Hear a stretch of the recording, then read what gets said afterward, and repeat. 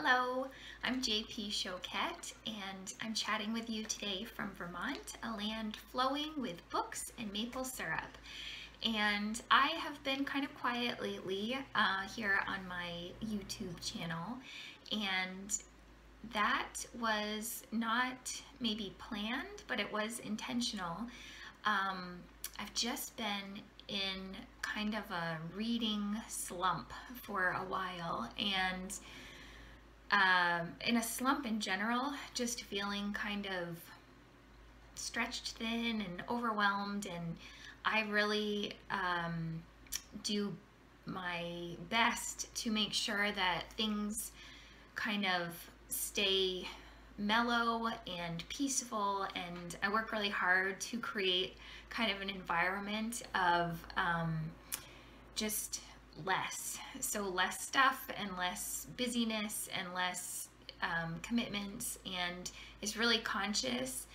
But sometimes, even with our very best intentions, you know, things just happen. Life happens, situations happen, busyness happens, and so I've just been in this kind of busy season, and that partnered with the fact that I haven't been doing a lot of fiction reading because, well, for reasons I'll get into shortly, I didn't want to post if I didn't have anything to say. That's basically what it comes down to.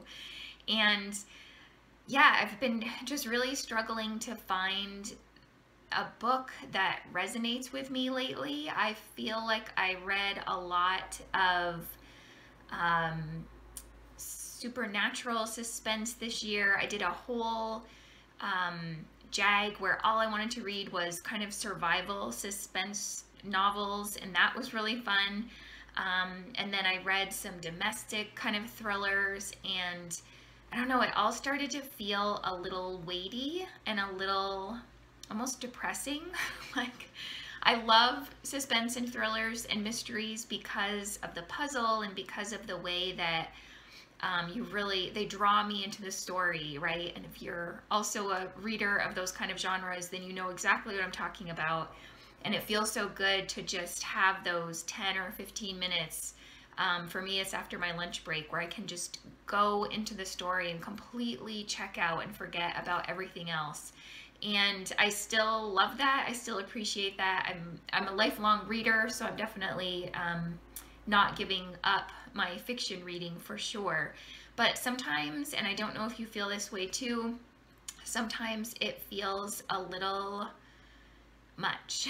Like, I don't want to hear about murder or bad things happening. And so I've taken kind of a break from fiction reading in general, and just felt like I was really in a slump and couldn't find something that really sparked my interest or that I could read more than a couple chapters of. I've made it through like a few chapters of various books and then just kind of put them aside or pass them on because I'm like, no, I'm not feeling it.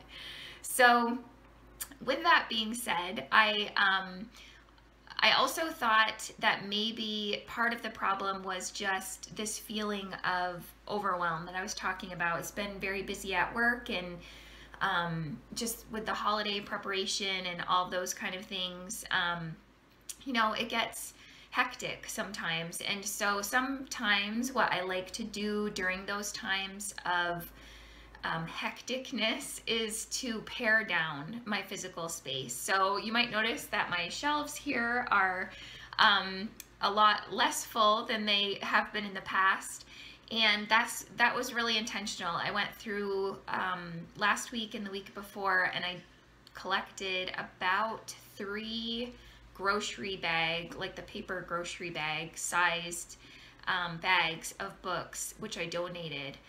And a lot of it was fiction. A lot of it was novels that I had picked up here and there.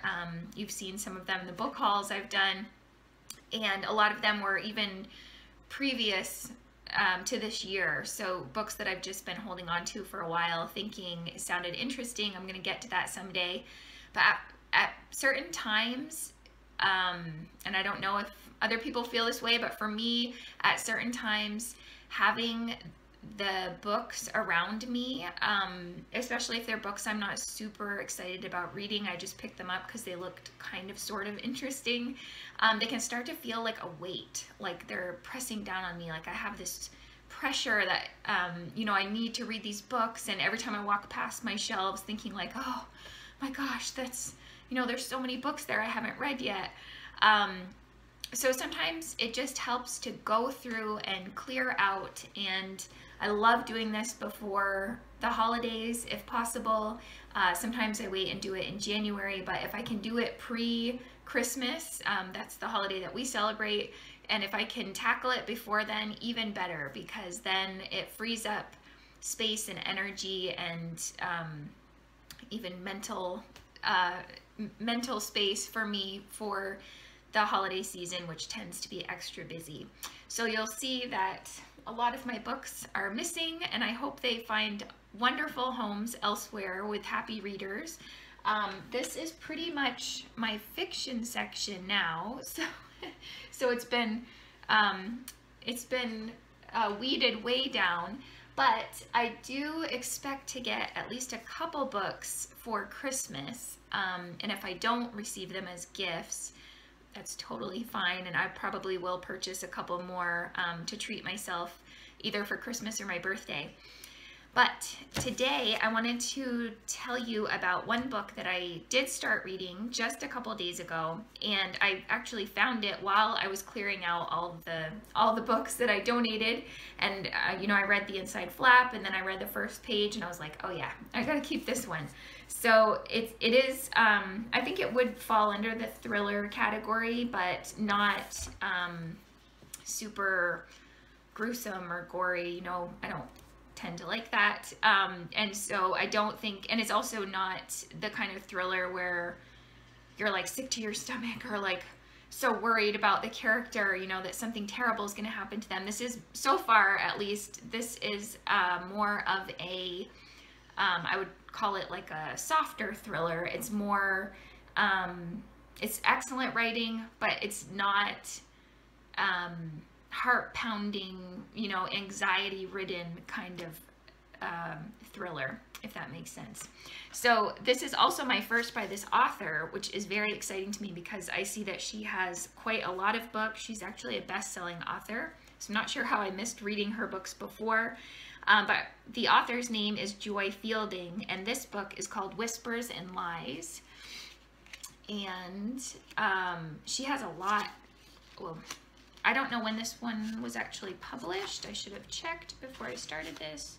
It looks like this one came out in 2002, and the printing for this particular novel, I believe she had like 10. I think there's like 10 other novels, and so from 2002 to today, that's like a bunch of years where I bet she's written a lot more, so I'm really looking forward to reading more of hers. This particular book is about Terry Painter.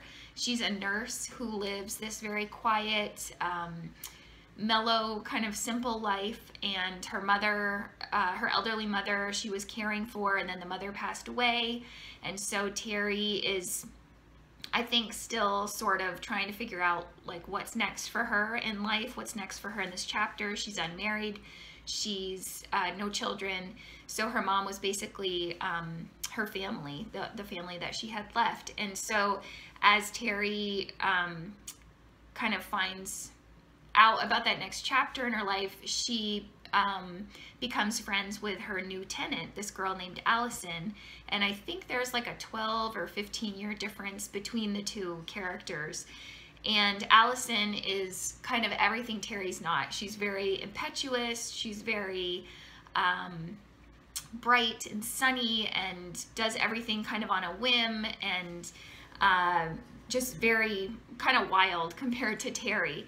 And so there's kind of been some little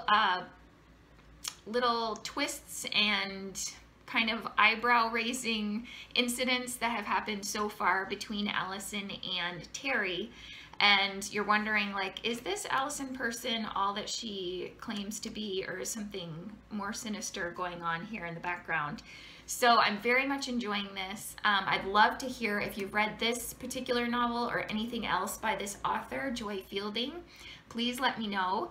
And also, I would just love to hear from you about your reading slumps, if you ever have them, kind of what your tactics are for pulling yourself out of them, if you just kind of let it run its course, or if you have anything in particular that you do.